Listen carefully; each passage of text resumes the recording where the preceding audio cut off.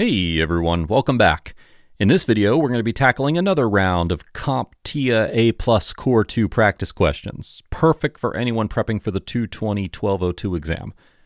We're going to be using Skilltestpro again, which offers realistic exam-style questions that cover everything from operating systems and security to software troubleshooting and IT procedures.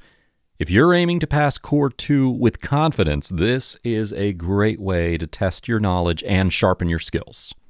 So, let's jump right in. First question. A user complains that they are unable to install a new program due to administrator restrictions.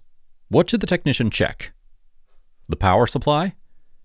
Display drivers? Printer settings? Windows Update status? Or user account permissions? The correct answer is user account permissions. If a user lacks administrator privileges, they may be blocked from installing new software.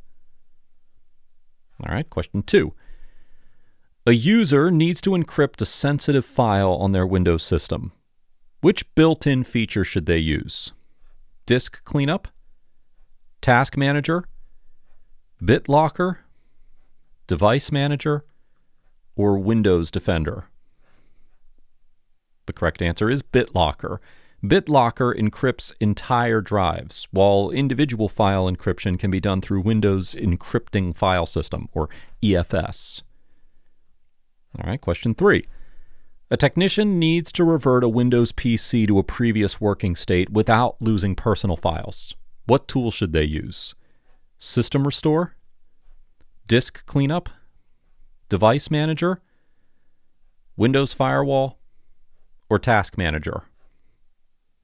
The correct answer is System Restore. System Restore reverts system settings and installed programs to an earlier point without affecting user files. All right, question 4. A user reports that their Windows system is booting slowly. What is the most likely cause? A low monitor refresh rate? Too many startup programs? Incorrect printer driver? Overclocked CPU? Or a faulty graphics card? The correct answer is too many startup programs. Excessive startup programs can slow down the boot process by consuming system resources. All right, question 5. A Windows system is experiencing frequent crashes and displays a blue screen of death, or the BSOD. What should the technician check first? The printer queue? Windows Firewall settings? Task scheduler? Event viewer logs? Or display settings? The correct answer is event viewer logs. Event viewer logs provide details about system crashes and errors, helping to diagnose the root cause of BSODs. All right, question 6. A user is unable to access a website, and the technician suspects a DNS issue. What command should they use to flush the DNS cache? Check disk/F? netstat-a? ipconfig/flush DNS? msconfig? Or task list? The correct answer is ipconfig/flush DNS. Flushing the DNS cache can resolve connectivity issues related to outdated or incorrect DNS records. All right, question 7. A technician needs to change which programs launch at startup. What tool should they use? Device Manager? Disk Cleanup? Task Manager? Windows Defender? Or System Restore? The correct answer, Task Manager. The Startup tab in Task Manager allows users to enable or disable startup applications. All right, question 8. Which command line tool displays the IP address and network configuration of a Windows system? Is it ipconfig?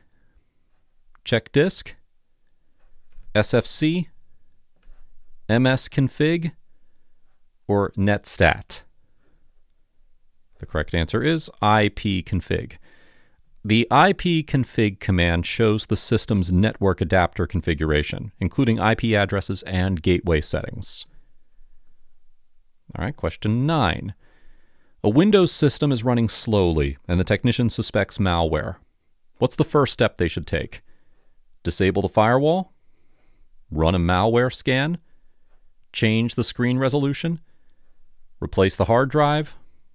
Or restart the router? The correct answer is run a malware scan. A full malware scan can detect and remove malicious software that may be slowing down the system. All right, question 10. A user reports that their keyboard is typing the wrong characters. What's the most likely cause? Outdated display driver?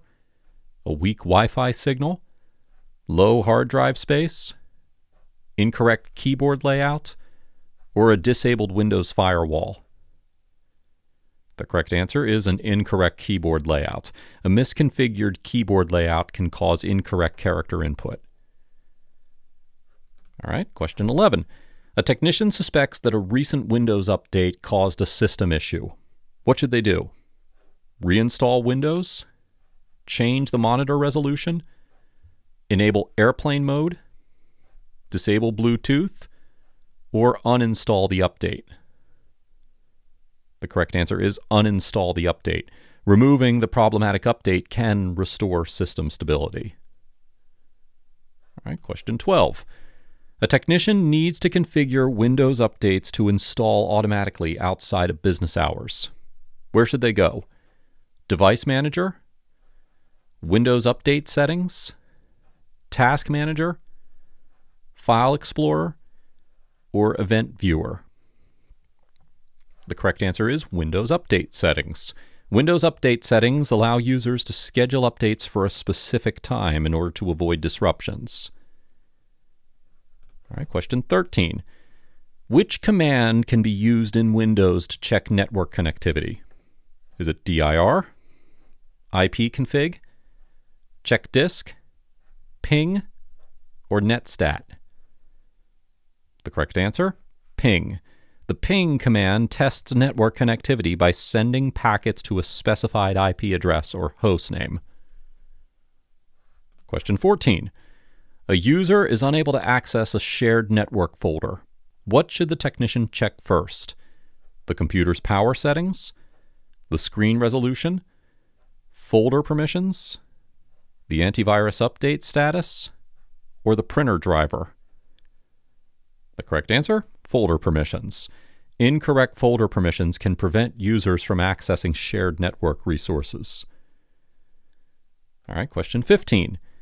A technician is setting up a new Windows PC for an employee. What should they do to enhance security? Enable automatic login? Disable Windows updates?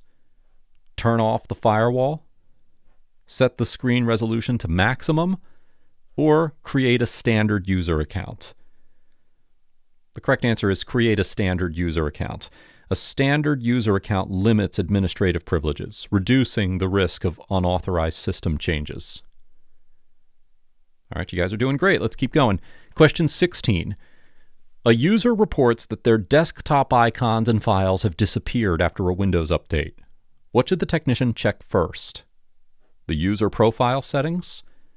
The display resolution? The Windows firewall rules? The power supply voltage? Or the keyboard layout? The correct answer is user profile settings. A corrupted or temporary user profile can cause files and settings to appear missing. Question 17. A Windows PC fails to boot and displays a missing or corrupt system files error. What should the technician check first? Replace the CPU? Run the System File Checker, or SFC? Change the screen resolution? Update the BIOS? Or install a new power supply? The correct answer is run the System File Checker, SFC. The SFC tool scans and repairs corrupted system files, which can help restore Windows functionality. All right, question 18. A technician needs to remotely assist a user with a Windows issue. Which built-in Windows tool should they use? Device Manager? Disk Cleanup? Remote Desktop? Windows Defender, or Task Manager? The correct answer is Remote Desktop. Remote Desktop allows a technician to remotely access and troubleshoot a user's computer. All right, question 19. A user reports that their computer is showing a "your connection is not private" error in the web browser. What is the most likely cause? Outdated mouse driver? Incorrect system date and time? Low screen resolution? Faulty power supply? Or disabled Windows Defender? The correct answer is incorrect system date and time. An incorrect date and time can cause SSL certificate validation errors, leading to security warnings in browsers. And question 20. A technician is troubleshooting a Windows PC that is stuck in a reboot loop after a failed update. What should they try first? Replace the hard drive? Reinstall Windows? Disable the firewall? Boot into safe mode? Or clear the browser cache? The correct answer is boot into safe mode. Safe mode allows Windows to load with minimal drivers and services, which can help resolve issues caused by a failed update. And that will wrap up this set of Core 2 practice questions. Awesome work getting through it, everybody. If you're serious about earning your A+ certification, well then keep practicing and reviewing the areas that challenged you. I've also dropped the link to Skilltestpro in the description and in the pinned comment down below so that you can explore more practice tests and resources. Thanks for watching, everybody, and I'll see you in the next one. Keep pushing forward. You've got this.